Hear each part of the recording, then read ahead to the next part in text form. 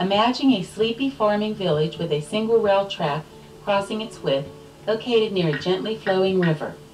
Riverboat captains were so captivated by the beauty and serenity of the area that they purchased property along the river and developed it into farms. The large farms that were scattered along the fertile riverbank provided most of the activity in the small community. Nearby was a picturesque amusement park that likely catered to early tourists from such faraway places as Youngstown and Pittsburgh. The park was enjoying immense popularity in the late 1890s. This was life at the turn of the century in Woodlawn, Pennsylvania. As industrial property available for expansion and development in nearby Pittsburgh was becoming scarce and costly, business leaders began looking elsewhere for land. The Pittsburgh and Lake Erie Railroad, the Ohio River, and the availability of property provided a mix of ingredients that would change the face of Woodlawn forever. In 1907, Jones and Laughlin began the development of a steelmaking facility and a company town. This industrial development brought with it the need for a large workforce that did not exist in Woodlawn. The huge influx of foreign immigrants and their old world culture is the single ingredient that made our community unique. Something as simple as trash removal instructions had to be printed in many different languages. Community spirit was strongly evident in the many organizations that existed. Small businesses began to prosper along with the continued development of the now gigantic steelmaking complex. The success of Jones and Laughlin can be measured by the growth of the plant and community and by the prosperity of its employees. The efforts of company, union, and community came to full realization with the celebration of the Golden Jubilee in 1958. In a little more than half a century, Aliquippa grew from a small farming village to one of the largest steel manufacturing centers in the world. We invite you now to join us on a memorable journey through Aliquippa's proud past. Welcome to Aliquippa.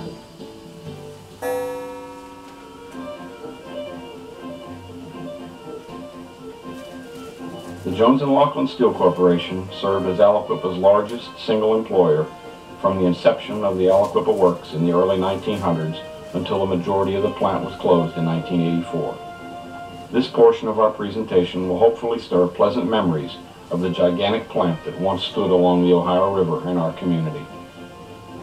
The blast furnaces as seen from Keel Street in the 50s. The main office building and the safety office in the 20s. These two buildings were part of Aliquippa Park. The main office was the dance hall, and the safety office was a restaurant. A 1922 view looking out from the main office toward McDonald Heights. This early postcard shows the blast furnaces under construction. The blast furnaces were the first major components of the mill to be built.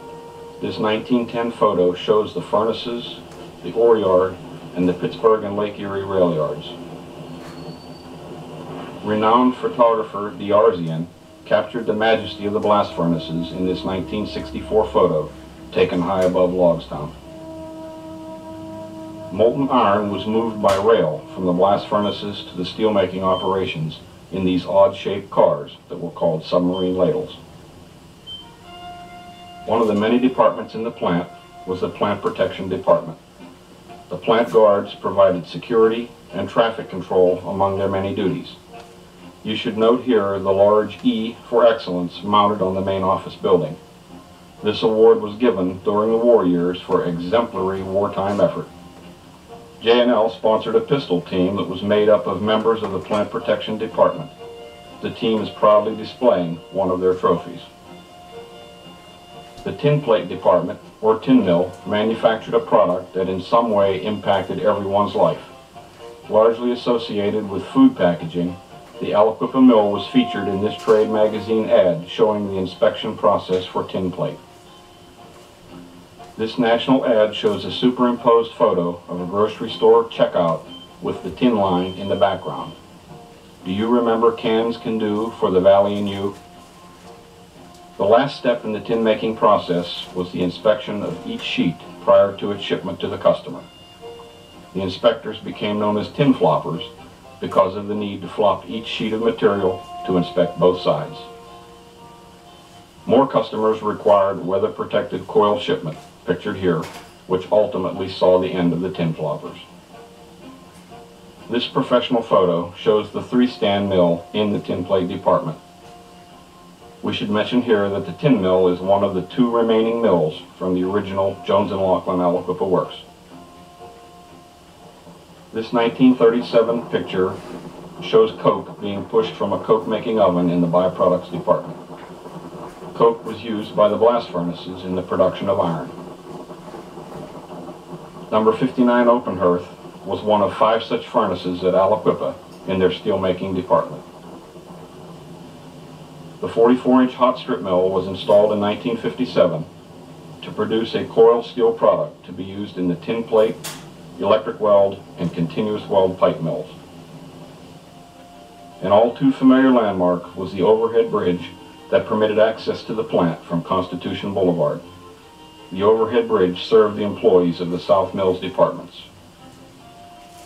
This asbestos shoe protector was used by employees that worked in areas of intense heat. This 1937 photo shows the J&L Male Chorus, directed by Wilmer Waite, which was one of the many organizations and activities sponsored by J&L. The steelmaking process is very complex and involved. Many of the occupations required specialized training. One such training class is being conducted here by Jack Harris. After many years of dedicated service, retirement was a very much anticipated occasion. The gentleman receiving the award here reportedly worked for many years in the coal mines, suffering an amputation of one of his legs, only to recover and finish his career at J&L. Many of you will recognize the J&L memorabilia pictured here. At the top is a year-end pay statement from 1932 showing a total earnings of $949.30. Left center is a brass check, and right center is an identification badge. On the bottom is a pay envelope that would have contained cash. Note the deduction in red for the Pittsburgh Mercantile Company. J&L operated restaurants in various areas of the plant. These restaurants were operated for the convenience of the employees. China, such as the piece shown here featuring the J&L logo, was used to serve hundreds of meals a day. The Aliquippa and Southern Railroad was the in-plant rail line that served every department in the mill. At its peak, the A&S had approximately 90 miles of trackage in the plant, running from the barge landing in the South Mills to the northern property boundary in Monaca. Employment totaled more than 600 employees who operated and maintained some 25 locomotives and literally hundreds of cars. The A&S is still active in the plant, serving J&L Structural and LTV's tin mill.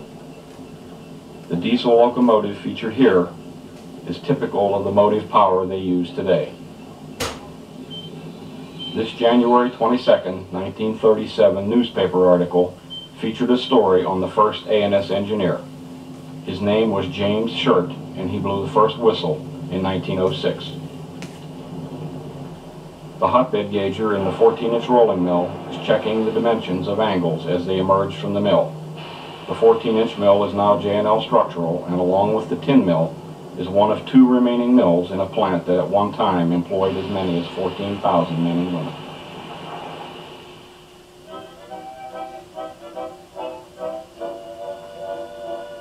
Aliquippa's past is steeped in a proud and rich cultural and ethnic heritage. This heritage is apparent in the influence that the church has had over the ethnic population of our community. This influence helped maintain a strong tie to the culture and traditional makeup of our ancestry. Religion served as the bridge between a people's homeland and their newly adopted home. We will now look back at some of those ethnic and religious traditions that created the Aliquippa melting pot. As early as 1793, we can document the ties of religion in our community. In an area known as White Oak Flats, now New Sheffield, a congregation founded by farmers and tradesmen of German and Scotch-Irish descent formed Mount Carmel Presbyterian Church. This church is on record as the oldest in Aliquippa and the third oldest in Beaver County. Several of the founders of this church were veterans of the Revolutionary War, and the first recorded baptisms were on April 7, 1810, administered to Margaret Figley and Margaret Cooper. It is interesting to note here that the first resident pastor had a 1,000-acre plantation along the Ohio River between Shouststown, now Glen Willard, and Phillipsburg, now Monaca. The pastor was Andrew McDonald, and his plantation property would later become the site of J&L and also the area known as McDonald Heights.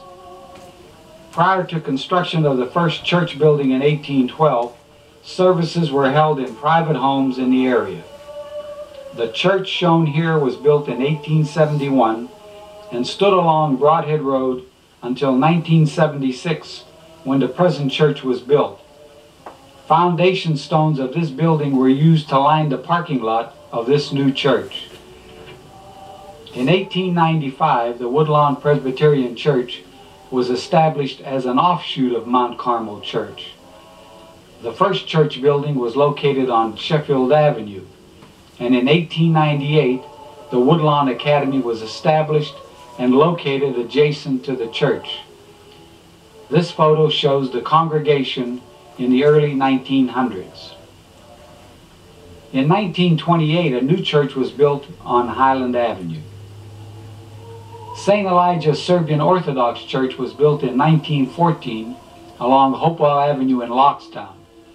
This building served the congregation until June 3, 1956, when they moved to their present location on Main Street in New Sheffield. Pictured in this slide are photos of the old and new churches.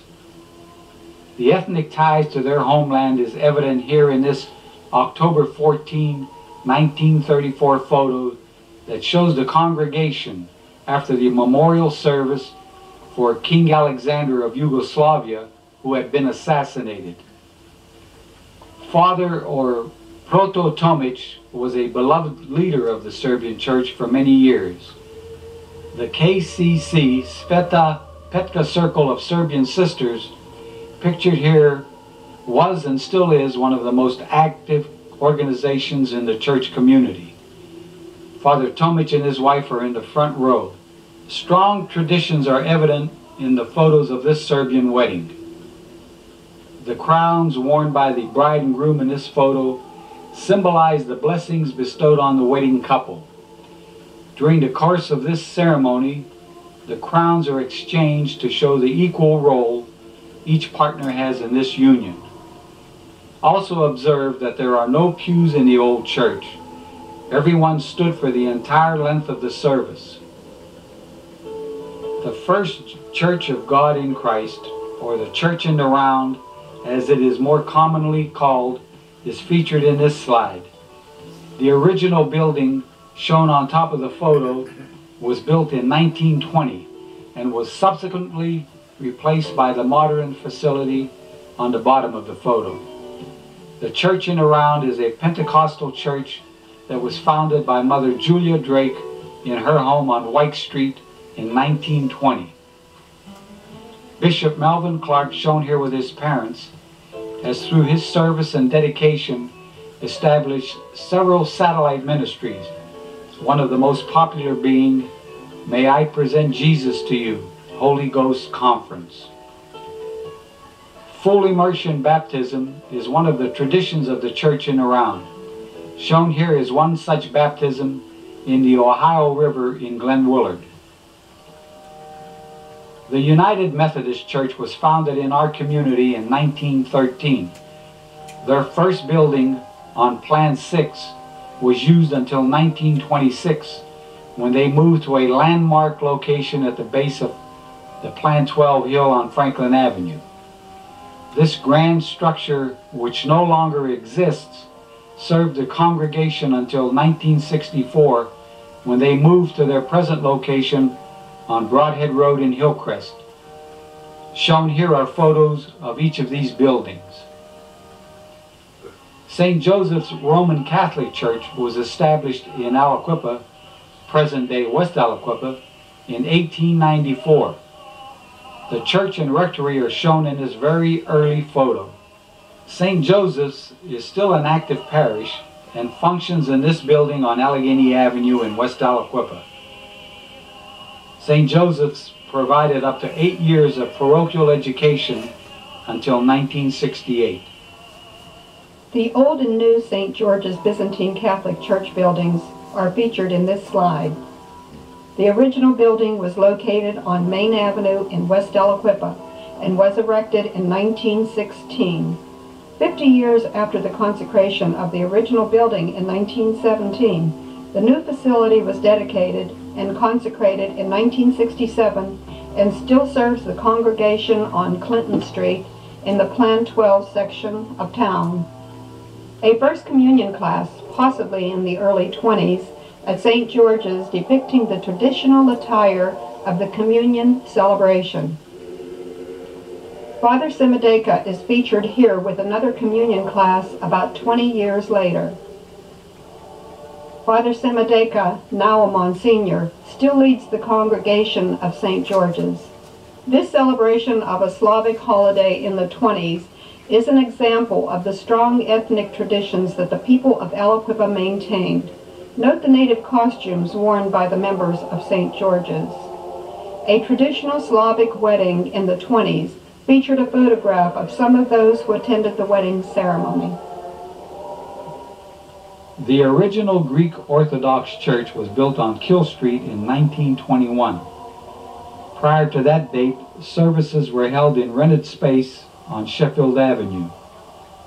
The present Greek Orthodox Church on Davidson Street held its first services on February 28, 1960, and is still active in the community. The Ebenezer African Methodist Episcopal Church was founded in 1924 in the home of Isaac and Ollie Freeman. For several years, different private homes and public buildings were used to conduct services until 1931, when this permanent church was built at 1015 Davis Street. In the late 40s, this group of women served as the church stewardesses. A sampling of the AME congregation in 1949, featuring the founding members of the Freeman family. Pastor Edwards and several members of the church stewardesses are shown in this 1949 photo. Mr. Isaac Freeman was one of the founding members of this Ebenezer AME church, with early services being conducted in his home. He was ordained as a minister in 1927. Etta Going was the wife of Reverend Freeman. They pose here in 1940 with their family. Mrs. Etta Freeman is pictured here with her family, the Goings. Mrs. Freeman's mother was Cherokee Indian and her father was French. The Russian Orthodox Church off Sheffield Avenue is featured in this 1920 photo with some of the members of the congregation. Setting the cornerstone for the Mount Olive Baptist Church in the mid-1930s. This building was originally a bakery and was located in Loxtown at the corner of Phillips and Baker Streets. The Roman Catholics of Woodlawn petitioned the bishop for a permanent location to conduct Mass. In 1911, an abandoned Nickelodeon was purchased for that purpose. The day that the bishop sanctioned their request was St. Titus's holiday. Thus, the parish became known as St. Titus. This is the 1918 First Communion class of St. Titus in front of Bonnie Camp Hall. In the late teens, Father Graney purchased land between Sheffield and Franklin Avenues for the purpose of constructing a new church facility. The first Mass was conducted June 13, 1920. The building contained both church and parochial school. In order to raise the necessary funds to construct this church, many fundraising efforts took place. One such effort was this parade on Hopewell Avenue that was conducted by the Lebanese constituents of St. Titus. This early 1950 photo shows the addition of the third floor, which was necessary to accommodate the growing student population. The interior of the original church can be seen in this 1955 photo. Further growth in St. Titus Parish caused the need for a larger church facility. Father Zahner presided over the groundbreaking ceremonies for the new church on November 28, 1954. The new church was dedicated November 17, 1956. The front stained glass window is one of the largest in the county, measuring 22 feet by 56 feet. A magnificent panorama of the interior of the new church during the Christmas Midnight Mass in 1956. This is a 1930 photo of Saints Peter and Paul Ukrainian Catholic Church, which was located on Monroe in Plan 11. This May 12, 1935 celebration outside St. Peter and Paul's features a portion of the congregation. The ornate beauty of the interior of St. Peter and Paul's is evident in this view of the altar on Easter Sunday. What can be more special than the First Holy Communion? Again, note the interior beauty. In keeping with their strong ethnic traditions, the Ukrainian community founded the Ukrainian National Ballet. We should note the intricate design of the native costumes. These costumes were all handmade by family members of the ballet. Another way of ensuring the continuation of the ethnic heritage and tradition was to conduct classes in these customs. This June 30th, 1929 photo is of the Polish school, which was located on 4th Avenue and Jefferson Street in Plan 11. This is the Polish school in 1923. Please note the native dress on some of the children. The youth of our community have always been active in the Boy Scouts. This 1950 photo is one of the many troops that existed in Aliquippa. Mr. Owens was active in scouting, as well as being a teacher in the Aliquippa School District. He is shown here with one of his scouts. The Young Women's Achievement Club, as seen in the late 1940s, was a civic-minded organization that provided scholarships to deserving African Americans in our community.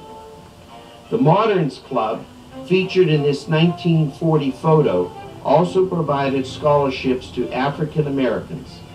Both of these organizations still exist today.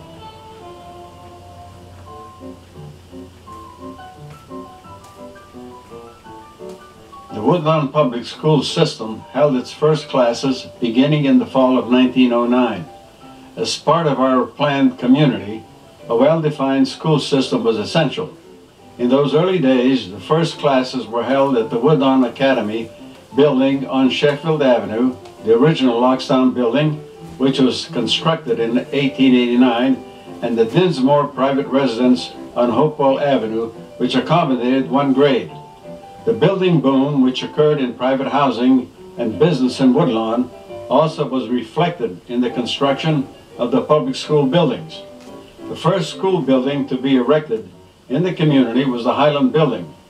Construction began in 1909, with the first classes being held in 1910. The building contained 10 classrooms and was the first fireproof building in Beaver County. One of the early classes at Highland was photographed on the entry steps. On May 23, 1923, the entire student body posed for a photograph. There were 8 elementary grades in the building at that time. Some of the landmarks visible in the background would be the row houses at the corner of Engle Streets and Franklin Avenue, and the PM building in the distance. Highland was closed in 1976 and sold in 1981. With the rapid growth in the population, it became necessary to continue school building construction quickly. The 1889 vintage Lockstown building was raised, and on its site, a new 8-room fireproof building was erected. The first classes were held January 5, 1911. There were approximately 250 students and 6 teachers. These class pictures were from 1939 and 1940. Our last photo of Lockstown shows a class in front of the portable buildings in 1936. The Lockstown building was torn down in 1969. Continued growth and overcrowded conditions resulted in more school construction. Lockton was built in 1917 at a cost of $82,000. This 1936 photo is of one of the Lockton classes. Lockton was sold in 1984. Today it houses the Head Start program for the county. By 1919, the student enrollment had reached the 2000 level, which resulted in the construction of Jones School at a cost of $87,000 in 1919. The addition was added in 1942 and sold in 1980. These class photos were taken during the 1940s. Try to find a familiar face of a classmate or teacher.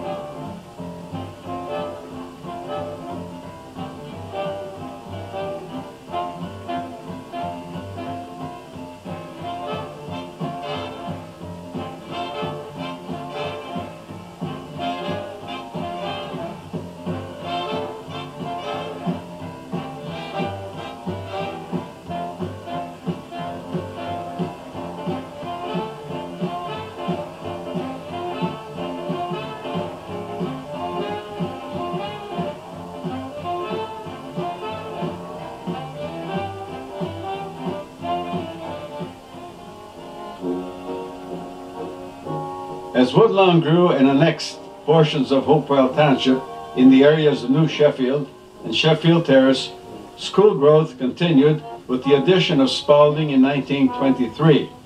Were you in Mr. Kaminga's class in 1940 at Spalding? Spalding was sold in 1982 and it serves as a commercial building today. The Spalding portables were built in 1923 and raised in 1972. Woodlawn's neighbor to the north, Aliquippa, West Aliquippa today, had its own school system. The first 2-room school was built in 1894 at the corner of 5th and River Avenues. A 6-room addition was made shortly thereafter. As the population grew, the Aliquippa School building was erected. Construction began in 1910, and the first classes were held in 1911. The first class to graduate from Aliquippa had 4 members and are pictured here. This was the class of 1913. In 1917, Aliquippa High School was discontinued and the high school students were sent to Woodlawn. A second 8-room building, known as the Washington Annex, was added in 1923 and was raised in 1957.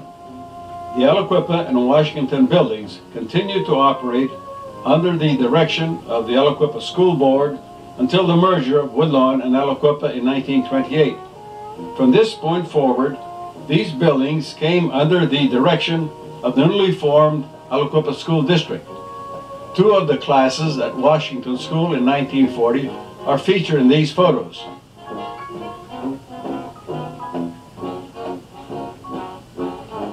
In 1930, the Cooper Farm property was acquired by the Aliquippa School District for the purpose of constructing a new elementary school building.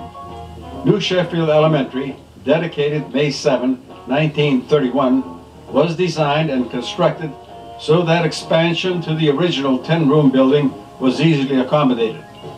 A unique feature of this building is the use of Jones & Laughlin steel junior I beams as the basic